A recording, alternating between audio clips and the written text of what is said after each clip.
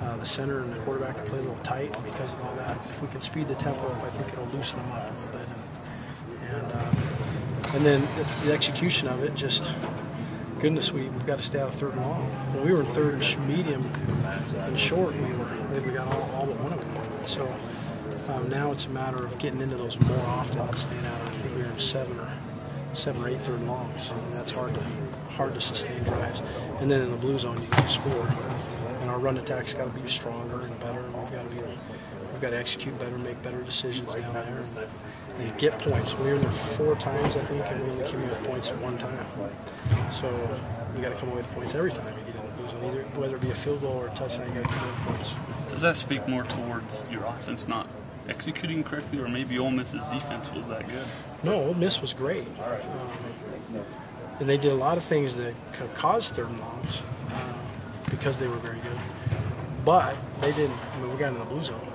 They didn't stop us from getting in the blue zone. I call them the blue zone, it's the red zone. And now it's a matter of, we had a snap over Jake's head, if you remember, that took us out of field goal range.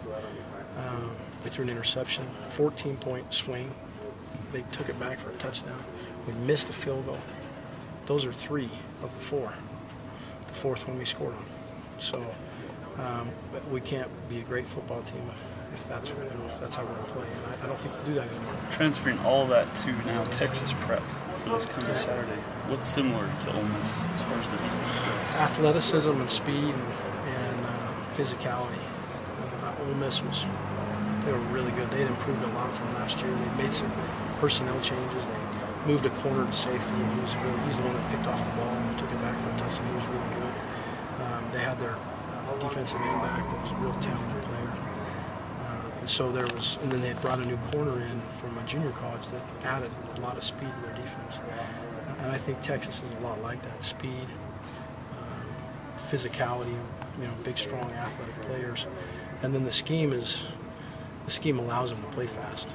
Coach Manny Diaz does a good job down there, and those kids will be running around, flying around, and blitzing and playing man-to-man, and then they'll roll off, they'll blitz and drop in the zone, and our kids are going to have to be on their toes.